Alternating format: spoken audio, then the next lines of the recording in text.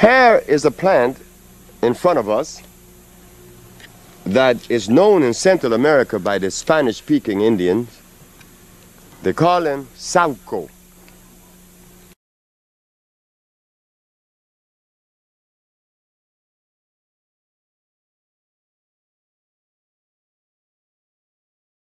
Sauco is a plant that in the berries we find that the mineral of iron is found. Iron phosphate is found in these berries, and these berries are responsible for us reversing a lot of diseases that sits in the blood. It contains iron phosphate. This plant,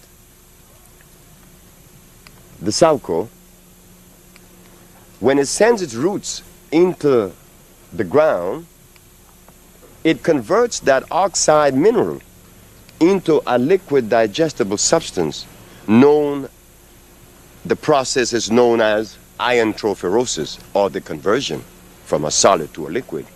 And here Mother Nature has converted iron, which is solid, into a berry for you to enjoy. And over here we find now that the flower,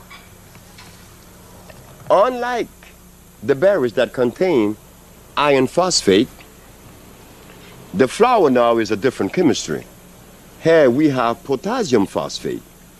When the children here in Central America has fever, rest assured that the mother would come here and ask me to give them some of the flower of the sauco to remove the fever, because it means that inflammation is sitting someplace in the body. And this is extremely effective because of its high content of iron and potassium phosphate, the sauco.